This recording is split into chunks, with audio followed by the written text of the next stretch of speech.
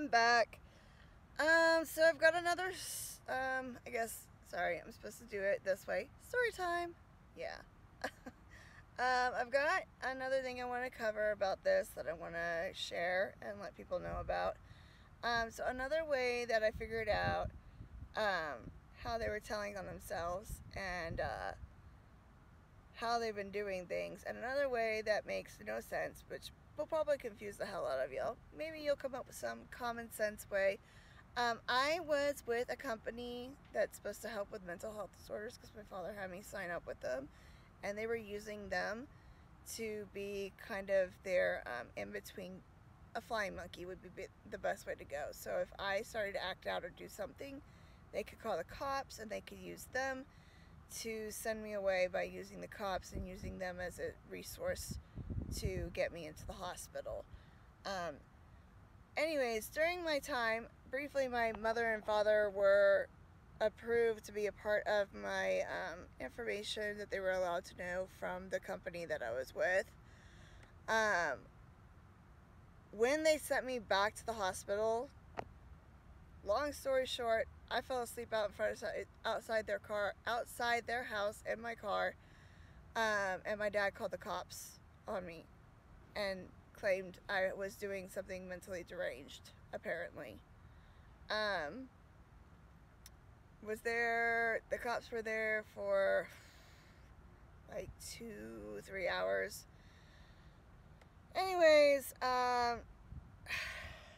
don't know all the details on what was talked about with the mental health police officer when he showed up, but I was detained for falling asleep in my car while waiting outside, while trying to figure out where I was going to go because I couldn't stay at my parents' house.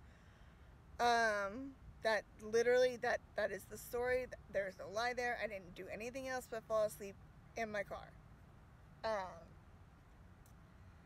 So I end up at the hospital. I'm there for a short while. They send me out. Before I go to the hospital, before the cops, as the cops are there, I finally get a message from somebody else that I used to think was a friend, but we kind of had a falling out. Actually, we had a big falling out.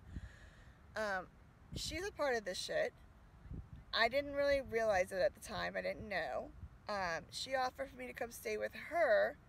Said the offer was still good after I got out of the hospital, and I went and stayed with her. Anyways, she's a part of this shit, by the way.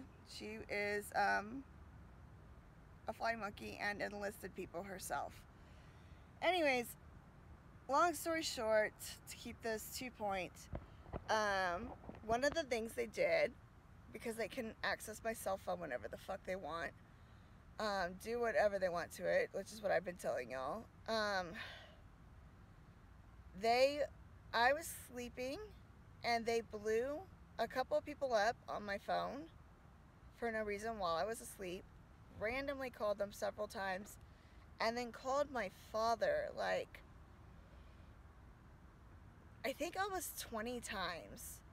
And apparently my dad claimed he was worried, or I was making obnoxious phone calls or something because there was breathing on the other line, is what the police officer said when the police showed up to find out why I was basically prank calling or some shit like that to my father. I was asleep. That's why you heard breathing. He knew I was asleep. But he called the police anyways. At this juncture, they had no access to me through the company that I was with on any information whatsoever. Not a damn thing. So they didn't know where I was at, they didn't know where I was staying, and they didn't know that I was in Allen, Texas, or at least they weren't supposed to. I paid for my own cell phone plan, so they shouldn't have any way of tracking me on it in any way. When the cops came and talked to me about it, I asked the police officer, I said, how did he even know I was here? And the cop looked puzzled, and he didn't know how to answer me. He was like, I don't know. I told him I didn't tell him where I was. And the girl I was with suddenly perked up and said, oh, it was that company. They must have called them and got the information from them. Nope. they're not allowed to get information from them to my parents about me, about any of that shit. They didn't have permission to do that. And the officer didn't say it was the company. He said it was my father that called. So,